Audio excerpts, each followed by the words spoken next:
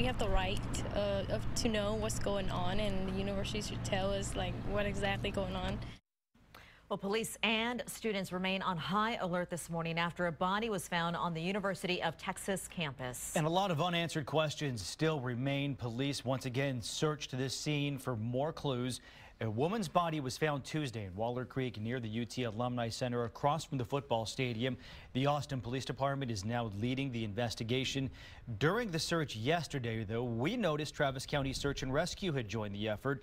That's a group that specializes in missing persons cases and human remains. And as the investigation continues, concern is growing among the student body. There's a lot of homeless activity that goes down in Waller Creek, so when I got the email originally, it didn't even cross my mind it could be a student until the story is unfolding. Police still have not released the victim's name. Officials say, though, she is a woman in her 20s, but we also at this point don't know how she died.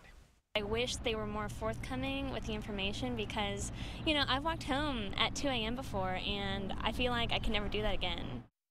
Well, this morning, several law enforcement agencies continue to beef up patrols on the University of Texas campus. Kate is live on campus with the details and all the activity that you're seeing out there.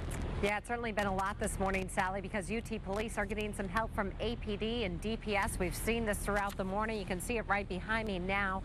We've seen lots of bike patrols coming through the area this morning as well. Now, they're here on scene right here behind me because this is where the crime scene is. They're making sure folks don't walk through there. They're trying to secure it.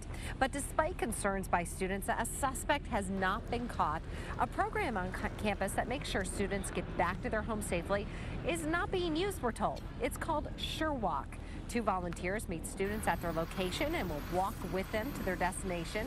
But volunteers say not many people are using the program. In my time, I've probably experienced about 1 phone call, and I've been doing Sure Walk. I expected that more students would be using the services.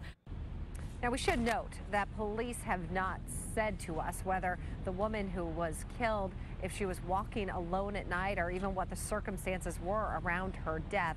But police are taking this opportunity to remind people, to encourage them to make sure they walk in pairs. Take their earbuds out. Don't be distracted by your phone when you're walking alone.